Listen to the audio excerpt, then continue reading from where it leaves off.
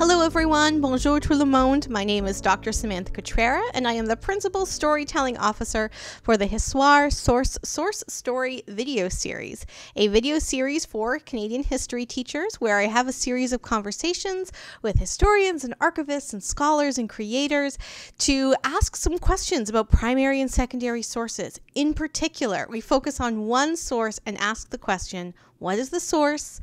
What is the story, and how can we teach with this source in a way that can challenge our traditional ways that we often talk about Canadian history? I am so excited that we get to have these conversations and all of the people we get to have the conversations with, which includes you. So make sure that you are following us on our social media channels and commenting and liking and sharing and doing all that stuff so we can build this conversation even bigger. We are on Pinterest and Twitter and Facebook and Instagram, and we're active on all of those channels as a way to show you what the sources are, but also ask questions about what you're doing in your own classrooms. And so we've been really excited about those of you who are already following and sharing and watching, and we are excited to build that even more. I'm extra excited to build that even more because I'm so excited about the types of conversations that I've been able to have through this series, and today, as always, is one of those really exciting conversations. Now, because I did a series in 2020, and I find that often when I do these introductions, I'm like, this one I am so excited about, as if the other ones I'm not. But when I do that for every video, like I'm excited about all the videos. So I'm going to do this new thing. Hopefully our editing and our production team will help us out with that. I'm going to identify 3 reasons why I'm extra excited about this particular video. Okay, the reason number 1 is that we are talking with a pioneer in transgender studies. We are talking with Dr. Devor, who's been in this field for 40 years. He is currently the chair of Transgender Studies at the University of Victoria, and we are so excited to be able to have somebody with that kind of history having these conversations with us. As the chair of Transgender Studies, he also oversees the archives, the transgender archives, which are also at the University of Victoria, that have been around for over 10 years. And one of the things that we get to talk about in today's video is an element, or is a piece of that archives that has been digitized just for these conversations. The second reason why I'm very excited about having this conversation is because Statistics Canada has recently identified that over a third of people who identify as LGBTQ+ are under the age of 25. That is a very youthful population. But other studies, such as a 2019 study, and that will be linked below, show that 63% of trans and non-binary youth experience severe emotional distress on a fairly constant basis.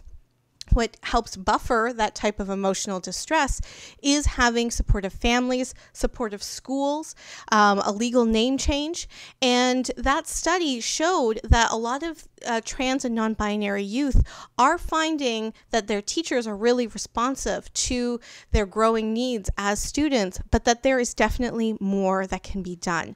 And so this video, our second reason, is that we get to respond and think about those youth in particular to bring some of those histories to our classrooms, to bring some histories around transgender people to our understandings of Canadian history.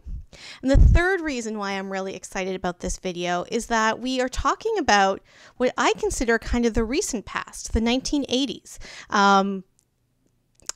Students might not, but as somebody that was born in the very early 1980s, I am going to think of it as recent past.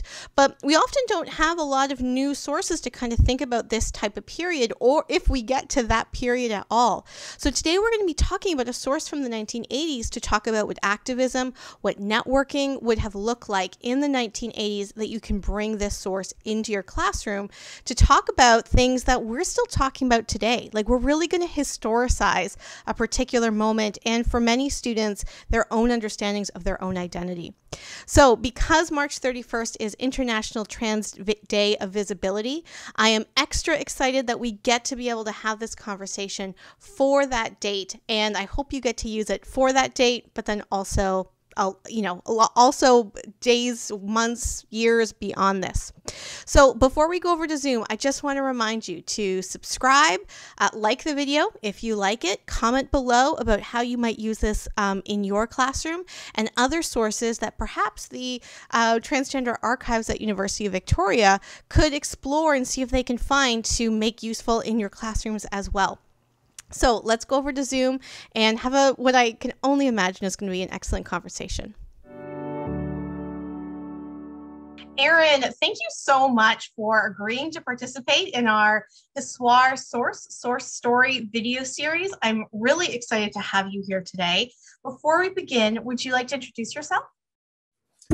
Thank you, Samantha. I'm very happy to be here. And before I say anything about me, I would like to just say that I'm at the University of Victoria in Victoria, British Columbia, and we are on the traditional territory of the Algonquin-speaking people, and also the Songhees, Esquimalt, and Wasanich people, whose historical relationships with the land continue to this day. So I am Aaron Devor, and I am the chair in Transgender Studies at the University of Victoria. When this started in 2016, it was the first chair in Transgender Studies anywhere in the world. I'm very pleased to say there's now another one at the University of Buenos Aires in Argentina. I'm also the founder of the Transgender Archives, which is the largest collection of transgender historical materials, original historical materials anywhere in the world. And I'm also the founder of Moving Trans History Forward conferences, which happen every 2 years. And I invite everybody to join us. The next one is in the spring of 2023. And after that will be the spring of 2025. And I'm also a professor of sociology at the University of Victoria. When I was introducing you in the beginning before you came, I was like, oh, wait, I don't think he's an actual historian. And it was so interesting because I love having history conversations with people coming from so many different backgrounds. And it occurred to me when we had talked that I was like, I don't think I ever verified if you were a historian. And so no, it's a sociologist, obviously, but I think the connection with building archives demonstrates the ways that when we only talk about archives in these historical contexts, we miss so many elements of what an archive can be and can do. And the archive has been around for over 10 years now. Is that correct? We started the Transgender Archives in the fall of 2011. And so we've now completed 10 years and are having this year a cycle of events to celebrate the completion of the first 10 years of the Transgender Archives. Well, I think at the end, we'll go to the website to explore a little bit more so people know how they can access the archives, but also the events. But today we're going to talk about a source from the archives. Is that correct? Yes.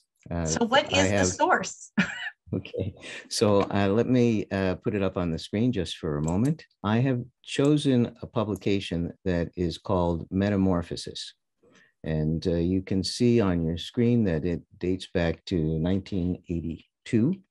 And there's a number of different bits written on it that are not part of the original document. So there's this stamp up here, there's a note at the top, and there's somebody's handwritten notes here. So this document brings together several different historical figures in trans history and trans activism and trans movement. And so I'd like to take a moment to introduce each of those figures and then talk a little bit more about the document itself. So this document, Metamorphosis, was created by an individual by the name of Rupert Raj. And he is living currently in Portugal, and he is a trans man who is of Eurasian background. So his father was from India and his mother was from Poland. And he transitioned in 1971, so quite a long time ago.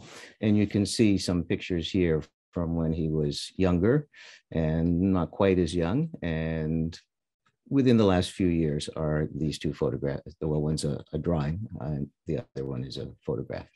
And so he transitioned in 1971, and he was an early activist. He started an organization along with another woman by the name of Diana Lamont started an organization called the Association for Canadian Transsexuals in the 1970s, another one in the late 1970s, 1978, called Foundation for the Advancement of Canadian Transsexuals, and then started the organization Metamorphosis that put out this magazine, which ran from, or this newsletter, which ran from 1982 to 1988. So I said it brings together several people. So Rupert Raj was the person who put out this newsletter for those number of years. Now across the top and here, this is a stamp from an organization called the Erickson Educational Foundation. And across the top here is a note that says, sent copies to Zelda and P. Walker. And Zelda was Zelda Suplee, a fascinating individual that maybe another time we could talk about more, who ran the office of the Erickson Educational Foundation. And Paul Walker was a therapist who was very active in serving the trans community for many years. He's now deceased. And as I said, this is the stamp from his organization. And then he makes this note, the Journal of a Not Transsexual. And I'll come back to the content here a little bit later, but now let me tell you a little bit about Reed Erickson and the Erickson Educational Foundation. As I say, this document brings together several strands of history. And of course, Samantha, if you have any questions along the way, please just jump in. I would be happy to jump in, but I am just very fascinated. So please just continue. Okay, will do. So this is Reed Erickson. And Reed Erickson lived from 1917 to 1992. He was also a trans man. And he was a very unusual and significant and largely unsung figure. He was an American, and he was born into a family. His parents both came from humble beginnings, but by the time Reed Erickson was an adult, they had made significant money. And then he took over his father's business. He was trained as an engineer. And the business was, you might call it lead recycling in today's terms, at a time when gasoline that was used in automobiles and aircraft and a variety of other places had lead in it. And so providing lead was very important business at the time. And the business was located in Baton Rouge, Louisiana. And Reed Erickson transitioned from female to male, so he was a trans man, in Baton Rouge, Louisiana in the early 1960s.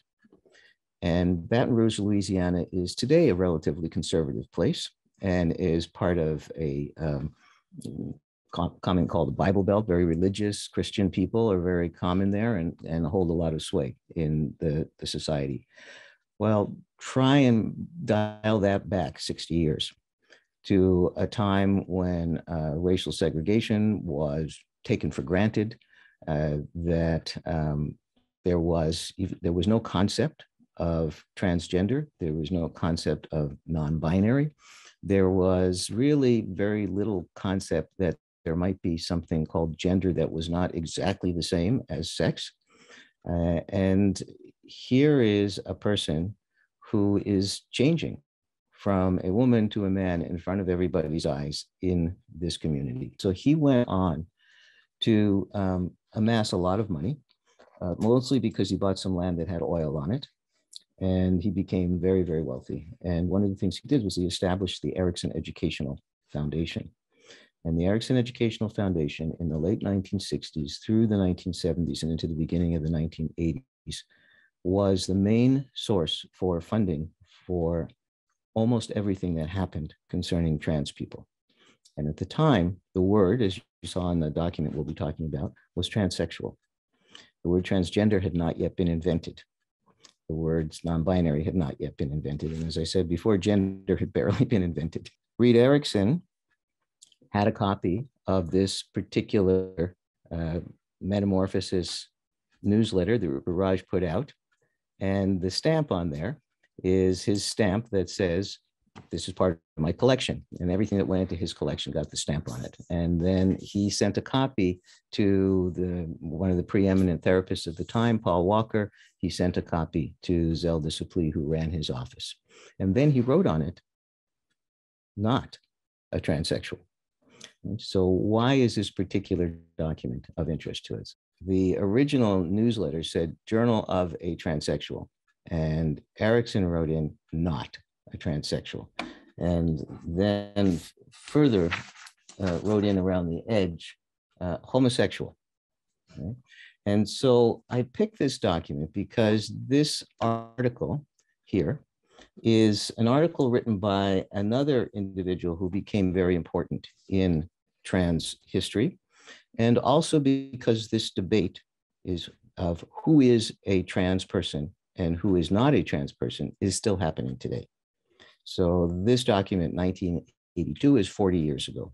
And people were arguing then about, well, whose counts and who doesn't. Then it was who counts as transsexual. Now it's who counts as transgender. The language has changed, and the definitions of where those boundaries are of who's in and who's out has changed.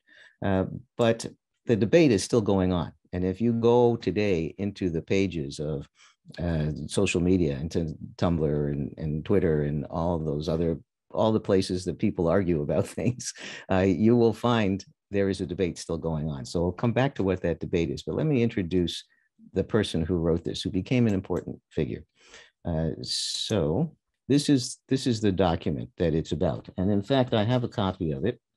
Let me stop the share while I show you. That's an image of it, but here's an actual copy of it. Okay. This was published in 1980, and it was very controversial. And there's a lot of debate about it, but I want you to see how small it is. Right? Yeah, when you like moved it, I was like, oh, where did it go? I don't know what size I was expecting, but it wasn't that. It's a little tiny pamphlet. I don't have big hands. You can see how big it is. Yeah. And not only that, the print is very large as well. Yeah. Okay. Right. So there's not much to it. The whole thing is, how many pages is it? 20 pages. 20 and a half pages, right? Right. Tiny little thing. But it was very influential. It became a very important piece of work. Now, to try and find an original copy of this today is very difficult. Hardly anybody has one, but I've been around for a while, so I have one. And I doubt you could find one that would be 50 cents now. No. No. Later. Just really quickly, though, what the teacher brain that I'm thinking of is like, it's so really cool to see sources that are like small and accessible like that, because I also feel like they're good invitations to be like, well, a student could do this as an assignment, to do a diary like this, right? And even do a little publication. And so anyway, I just thought of that too. Please continue. Yeah, I mean, today we would probably call this a zine, but right. It was 50 cents, as you noted. And it was published by an organization called Worldview Publishers. And does it say it in here? Yes, it says right in here. This is a Workers' World Party publication. So Diane Leslie Feinberg is the name that they were using at this point, was a lifelong communist.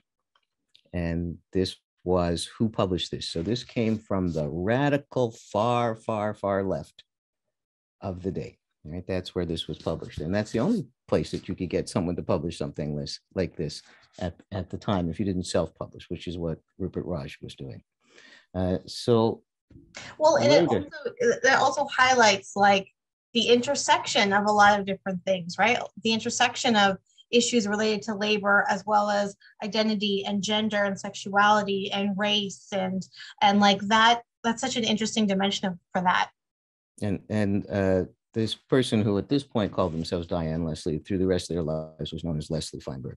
And Leslie Feinberg was very sensitive to those issues. And in fact, the content of this is very much about their life trying to live in the world in what we today would call a non-binary kind of presentation. And so the story, in brief, that starts in here and shows up in a number of different publications, which I'll talk about in a moment, one of which might be familiar to people, is that they entered a program for transsexuals to convert themselves from one gender to the other, starting out as female and moved down the road towards becoming male. Took hormones, had upper surgery, their voice changed, they grew facial hair, the upper surgery left them with a flat chest. They were 4 years in the program and then decided it wasn't for them. Okay, so that's why it's called Journal of a Transsexual, and Erickson wrote in not, and Rupert Raj's story in the Metamorphosis newsletter was about not a transsexual.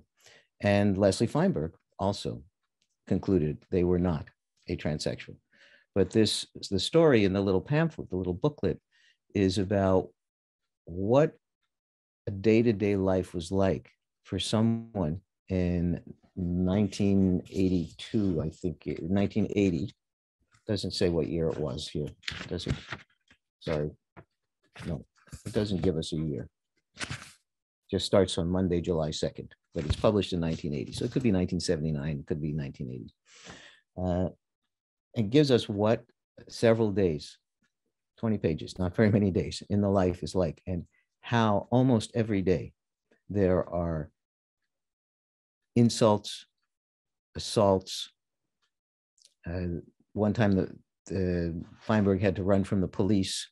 Every day was a trial of survival, and quite literally, getting beaten or threatened to be beaten on a regular basis, and how difficult it was to get a job, hold a job, go to the bathroom, anywhere, anytime. And it's only a few pages, and it's heartrending. It's just heartrending, the stories of how difficult it was to be an in-between person, someone who was believed and identified themselves as a woman, but nobody else recognized them as a woman, and who wanted to live as a masculine woman in a world that had no place for a masculine woman, and had tried living as a trans man and decided that wasn't right for them either. So that's what that little booklet is about. Now, later. And that little booklet, just really quickly, and like it's so small, like we were talking about, and that has so much in it. And it's not so particular to 1980, because I know there's so many people that feel that way now, and that would have felt that way for centuries before that was even written. And like locating it 40 years ago was such a powerful way to remember the historicity of these conversations, like you identified with the Metamorphosis newsletter. The issues change over the years, some, and much of it is still very much here. There are still many people who are dealing with the same issues. The language is a little different. The circumstances are different. There's more room for people like Leslie Feinberg today, but absolutely, there's lots more room.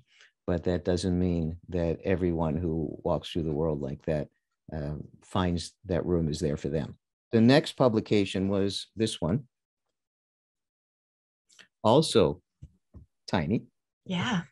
Okay, this came out in 1992. So, yes, 1992. So this one's 1980. Okay, so 12 years later, this came out in 1992. And it's tiny as well, but it made an impact, because it talked about that trans people have always been here. And it gave some stories of the history of trans people who have always been here. And you can see images around the outside of the text, and also here, images of different individuals. And some people who know something about trans history may recognize a few of these individuals. And you'll note Leslie Feinberg was quite sensitive to race issues. And you'll note that they're not all white. And so that was Leslie being white. So that was white and Jewish. So that was an influential little pamphlet that made an impact. And then they published another book which made a big impact. 1996 is this one. This is what that little pamphlet I just showed you turned into. Right. All right. So this is what you think of as a real book as opposed to a pamphlet. And transgender warriors continues to be very influential today. You'll see this quoted all the time. I wanted to introduce Leslie Feinberg a little bit and also to focus on their use of pronouns, because pronouns is also a very big topic that people are arguing about today and trying to sort out. So Leslie Feinberg used these pronouns: she and her, and Z and here. Here being, both of these being gender neutral, that have not really caught on, but they're still used a little bit. So the book that I mentioned that came out in between the pamphlets and the Transgender Warrior book, that was a very important book that was recently reissued 25 years after its original issue. And it's called Stone Butch Blues. And it takes the story from the little tiny pamphlet, the Journal of Transsexual, which was published as biographical, and turns it into a novel, which Leslie Feinberg says is not an autobiography, but I will say is very autobiographical. So right. You recognize, if you've read the little pamphlet and heard them speak and so on, you'll recognize that many of the stories in Stone Butch Blues are really based on their personal experiences. This book, as I say, was reissued. As somebody who was 20-something reviewed it when it was reissued, so 25 years later would have been 2018, and said it's still powerful for her generation as well, because it's a whole generation later. I have never met somebody who has read this book and has not been brought to tears. It is a very, very moving book. So this is a story of somebody, a fictional character, who lived that life and takes off from that little booklet, that little pamphlet, and tells the story in a great deal of depth and in a very moving way. So here's what Feinberg said about pronouns. I care which pronoun is used, but people have been disrespectful to me with the right pronoun and respectful with the wrong one. It matters whether someone is using the pronoun as a bigot or if they're trying to demonstrate respect. So I think this is something to bear in mind, because there's a lot of policing of pronouns that goes on today. And there are, as Feinberg was willing to say and acknowledge, that there are people who don't really know what is the current predominant opinion about how you're supposed to use pronouns. And they're trying to be respectful. And that's the important thing. That's more important is how they treat somebody with respect and dignity than whether they know where the politically correct place is in terms of pronouns.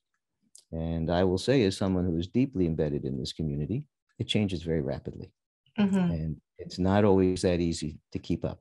And so I put this up here as that's all part of this discussion about what counts as trans, who is not, and how you're supposed to treat people who are or are not. Leslie Feinberg was married.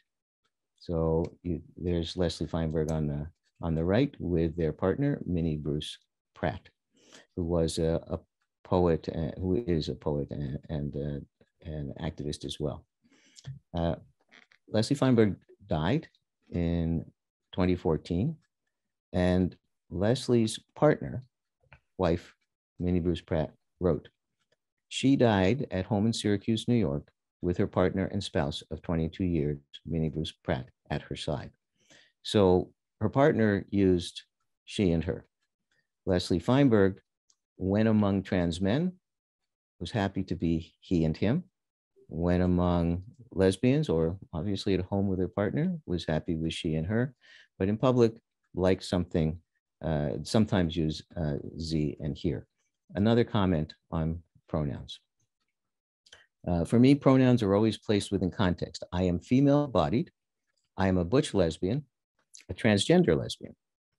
Referring to me as she and her is appropriate, particularly in a non-trans setting in which referring to me as he would appear to resolve the social contradiction between my birth sex and my gender expression and render my transgender expression invisible. I like the gender neutral pronoun, Z and here, because it makes it impossible to hold on to the gender, sex, sexuality assumptions about a person you're about to meet or you've just met. So Leslie Feinberg didn't want to disappear, didn't want to just become an unremarkable man, because you could look at Leslie Feinberg and you could just go he and him, and doesn't challenge anything about the status quo, doesn't challenge anything about people's understandings of gender and sex and sexuality. And Leslie Feinberg wanted to challenge those assumptions at all times. Thank you so much for all of that. Like, you know, one of the goals of this series is to show all of the stories and the complexities of history using a source. And the fact that you started with Metamorphosis, and we haven't even like looked at the text, but just the notes around it, the annotations around it, to be able to demonstrate the scope of history that are definitely not taught in schools. Maybe people will see it in the sexuality studies or gender and women's studies program at undergrad, but that these are activists, and these are conversations that continue to affect young people's lives, and that can bring so much richness into their understandings of themselves and the past and the people that have gone before them, to make it a little bit safer for some people in some spaces to be their full selves, that it's just so powerful. So thank you so much for demonstrating the source and all of those stories that come with. You know, one of the things that we like to do in this video series is to think about, like, how can we use this history, how can we use this source and these stories to challenge Canadian history? How can we bring them into the classroom to do that? But I think also what's a really powerful question is, like, how could we use a source like this and the histories that you were just sharing to challenge how we think about the Canadian present in ways that teachers can bring that into their classrooms to demonstrate to students that historical continuity and where we are in the current moment. So this is an editorial basically by Rupert Raj, and again, written in 40 years ago. And what he's talking about here, which the notations tell you that Reed Erickson agreed with him, what he's talking about here is trying to make the point that there is a very clear, bright line between who is a lesbian and who is a transsexual. So we don't really need to go through the text a whole lot, but I just wanted to put it back up here to say that this is an editorial. Actually, I wanted you to be clear about that. So at the time, the debate about who counts as trans was the line that they were trying to establish about who counts and who doesn't was in a very different place than it is today. Mm-hmm. And so we have a long history in the popular social imagination of thinking of lesbians as women who want to be men. And that was, at this time, really the strongest version of public understanding of what a lesbian was. So if somebody started out with a signed female at birth and wanted to be accepted as a trans man, they had to very clearly convince people they were not just a lesbian who took it too far. Right? And so that's what this editorial is about. Mm-hmm. And there is this rejection of Leslie Feinberg saying, no, you're not a trans man. You're a lesbian, and we need to be perfectly clear about who is a lesbian and who is a trans man, because the public thinks we're all the same thing. And the trans men did not want to be taken as lesbians, not at all. Okay. And Leslie Feinberg was a problem then and through all the rest of what I told you about, because Leslie Feinberg blurred that line. Yeah. And was happy to blur that line and thought that that was a revolutionary thing to do. because coming out of a communist background, revolutionary was a word that they like to use among the communists, right? But it was a radical thing to do. And Leslie proved to be right about it being a radical thing to do. But in 1982, it was very, very important to draw a clear line between what's a lesbian, who is a lesbian, and who is a trans man. And that's what the editorial was about. And like, that hasn't gone away. It seems different, it looks different, it can sound different, but that type of like making these strict lines are not things that would surprise many people. And a lot of times when I'm so inspired by youth, by the ways that they push against any sort of boundaries or any sort of binaries, to be like, there's so much middle. Why do we have to categorize? And it's so interesting that that's coming up in the 1980s. It's not surprising, but I guess you can think about, you could assume these histories are just all inclusive. And so it's interesting that it's coming up within the different communities as well. Well, and the other thing that's happening today that is not publicized very much, but there are today lots of women who identify as butch and are not interested in being trans and have a presentation that is just as masculine as Leslie Feinberg. Some of them even have upper surgery. Some of them even do some hormones, but they identify themselves as butch lesbians. And they are feeling a lot of pressure to identify themselves as trans men.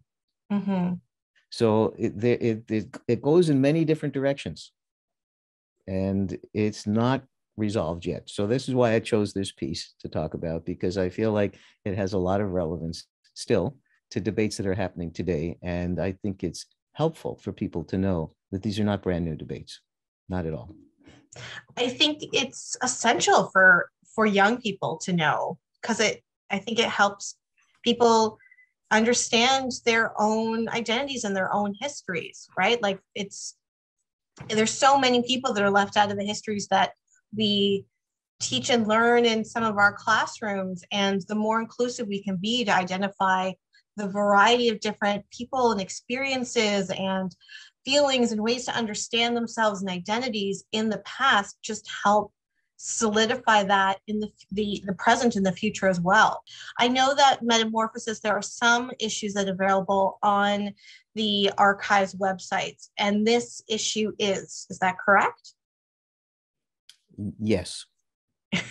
Yes, and it is linked below, and it will be linked below when we're doing this. And I know not everything in the archives is digitized and available, but there is a lot, and it isn't just Canadian. Maybe for our last couple of minutes together, you could tell us a little bit about the archives and how people can access the collections and how we can access you and the chairship and the archives as well. So the Transgender Archives has a website that gives us this is the homepage. There is a little introduction video that people can look at. It's just a few minutes to give you a feeling for it. And of course, we have our collections. This gives you an idea of what they are. You can click on any one of them and it tells you a little bit about them. And we have a separate section that are the digital collections. And so most of it is original materials and hard copy. So for those who are not accustomed to thinking about archives are the raw material that historians use to write the history. And very little of the history of transgender people is written. We have material from 23 countries on every continent except Antarctica in 13 languages. And archivists say, how big is your archive? We're trying to describe what we have. They say, well, if we put it all in one big shelf, how long is that shelf? And in our case, the shelf would be a football field and a half long. Wow. So there's a lot of material there, and it's still just scratching the surface, and we're collecting more all the time. Transgender Archives is also associated with the chair in Transgender Studies, which is the position I hold. This is our website. There's a link to the Transgender Archives here. And we do a lot of different things, helping to operate the archives, which is owned by the University of Victoria Libraries and is supported by the University of Victoria Libraries. But chair is kind of the public face of the archives. So the chair does a bunch of other things as well. We have a lecture series. Here's one of our lecturers coming up. We do public events. The Trans Day of Visibility is coming up soon. We have a scholarships and fellowships program, which is open now, but it's scholarships and fellowships only for university students and for people in the community. So I guess a high school student could apply for one of the community fellowships. So that shouldn't say that it's out of the question for a high school student. Well, and a high school student could very well become one of your college and university students in a couple of years. Yes, and they should be aware that we have scholarships for people who are trans plus, so any kind of trans, and doing any work in any area. And we also have scholarships for people of any gender doing work about transgender. And so they have both kinds. The other big thing that we do is we put on these conferences, which are called Moving Trans History Forward. So the last one was 2021. We don't have anything up yet about 2023. We had Miss Major as a keynote speaker, who was one of the people who was there at Stonewall and is a Black trans woman activist who's been active for 50 years. And she was fabulous. So it's a 4-day conference. The last one was entirely online. The next one we expect to be both online and in person. We had just shy of 400 people attend the last one. It's amazing. 23 countries around the world. Time zones was interesting, but there you go. We did it. The next one will be hybrid. So there'll be an in-person and a parallel, hopefully well integrated online conference. So I wanted to also mention the YouTube channel. So we have quite an extensive YouTube channel. We're on social media in general, but I want to recommend the YouTube channel. This is an introduction to the chair in Transgender Studies. We have highlights from the conferences, 4 days and 11 minutes, the different panels, but we also have our speakers and many, many others. So this is just the front page. I think there are, I think it's 120 or so YouTube videos. So there's a lot of educational value in these YouTube videos and are available to anybody 24/7. How exciting. Thank you so much for sharing. Well, Erin, this has been great. I don't think I have done a video where I talked so little and have learned so much. So thank you. And I really, like I said, I really appreciate the fact that you were really able to highlight all of the different stories and the different challenges and the ways that we can really think about archival material, and like even just talking about the notations and the annotations on these sources, and how many things that we can pull from these sources and these stories. And I think the fact that the archives are available, the conference materials are available, I'm sure everyone has found this fascinating as and I hope that it leads to more educators maybe contacting you for some collaborations. I actually have some ideas myself, but I won't say them while we're filming. I'll say them afterwards to see maybe if there's other ways that we could partner and kind of bring more of this to teachers. So thank you so much for this wonderful talk today.